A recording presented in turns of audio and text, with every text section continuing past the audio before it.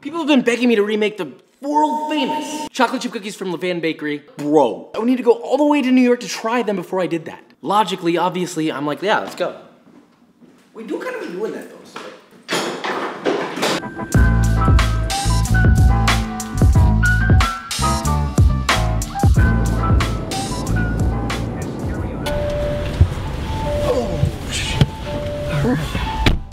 Is it bad if I've never had one before?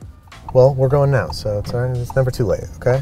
It's never too late. It's fine. 11 years ago now that I had my first Levain cookie. This is a New York staple at this point. I don't know what kind of cookie you're into, but this is a basically a ball of warm cookie dough with a vaguely crispy exterior. Thick bastard. This is a thinking man's cookie. Yes, I like that. I like that. This car doesn't go 0 to 60 that fast, but it'll move. Oh shit. The people will literally ride either the line or a quarter into your lane, and then everybody just kind of, they're like, that's fine. And I'm like, this is not fine. Oil change and expect. Shut up. Okay, we're here in the beautiful Upper West Side at the original Levain Cookie Bakery, Levain Bakery. I keep calling it Cookie Bakery. One of each cookie, please. One of each cookie? Yeah. Okay. Pay dirt. Oh yeah. All right, let's dig into one of these mothers. Wow, look at the bottom. Looks great. There's caramelization in there.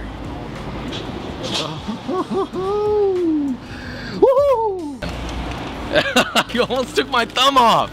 Can I break this? Wow. One? Yeah.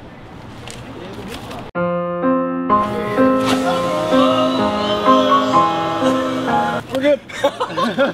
Against all odds. I'm actually glad that happened. No, that was a little sad. Oh, well. Oh shit.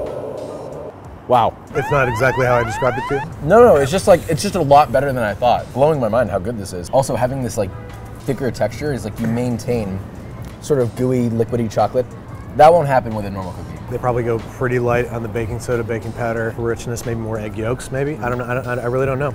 It's kind of a well-guarded secret. So you're gonna try to recreate this at home? I think I can do it. So everybody in the world can experience this. It's your turn too. Well, that was fun. Now we're back in town and I think we're ready to take on this challenge. Before we even get started, I just want to say a quick thank you to Binging with Babish. Andrew, thank you. We appreciate you. We love you and we kiss you. And one more thing, I have a collab video that went up on Babish's channel. There will be a link in the description. Be sure to go click that and watch it. It's bread, you know, you like that. All right, so not to flex, but I actually got this right on the first try, so I'm flexing. Couple important notes here. The chocolate that you're using, you want it to be relatively dark, like 60 to 70% cacao, so make sure that that's on the board. No milk chocolate. The second thing that you want is you want to use cake flour. No all-purpose flour. I don't want to hear substitutions. Please use cake flour. You know how I feel about that cake. So you're going to start off with 1 1/4 cup or 280 grams of unsalted butter. Bring it to a melt.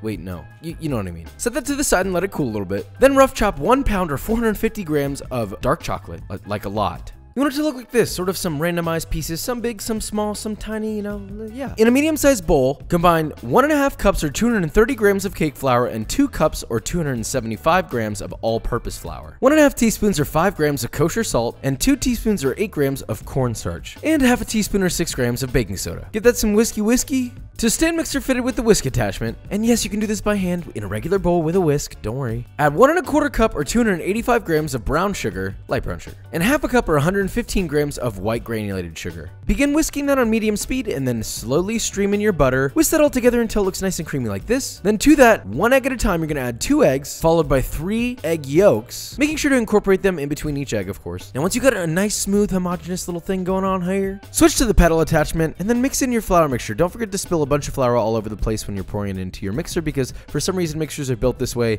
in such a way that you always spill flour. I don't know. I'm blaming the mixer instead of myself. That's just how it goes. Once your dough is nice and smooth, go ahead and fold in 2 cups or 165 grams of rough chopped walnuts. I'd recommend toasting your walnuts, by the way, and your chopped chocolate. And also, maybe don't do this in the machine because it's a little bit rough on your machine. So, and there you go. There's your nice little cookie dough. Now, number 1 tip with these, if you want them to be tall, you need to chill these. So wrap them up and put them in your refrigerator for at least 45 minutes. The longer you chill them, the taller they'll be. I mean, you can only get them so cold, but you see what I'm saying. So fast forward and you've got your chili boy, right? Now we need to talk about scooping. Scooping is very, very important here. Upon further research, research, I found on their website that their cookies typically average around 6 ounces in size, so that's what we're gonna do. We're gonna make a 6-ounce cookie ball. And you want these balls to be tall. I know this sounds weird, but I found that a Vollrath 4-ounce stainless steel disher works really well if you stuff it in there really nicely. I'll have a link in the description for that if you want to use that. If you don't have a scale, whatever, do what you want to do.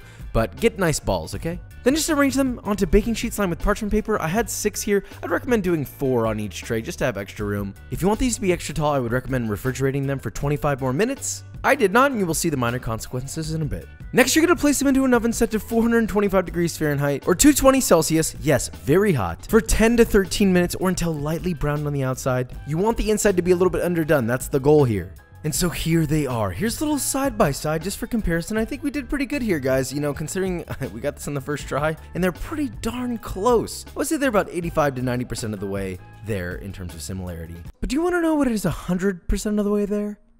B-roll.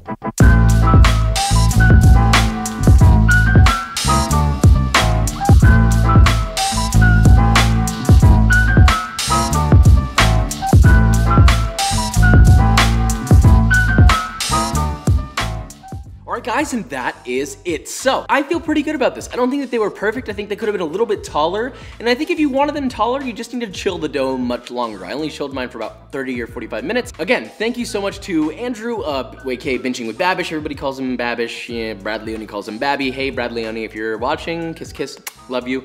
Hit me up. That was a ton of fun. Babish and I have been talking for a while, and I've hinted at it a bunch. Everybody kind of already figured it out pretty early on, so thanks for that. I'm also doing a collaboration on his channel. There will be a bread video over there. Like I said earlier, be sure to go check that out. There will be a link in the description. But with all that said, if you enjoyed this video or you learned something, leave a like, subscribe, and I will see you next time. Also, don't forget to subscribe to Babish too. He's in the freaking description, bro. Go get that. Go click that. Click that button, please.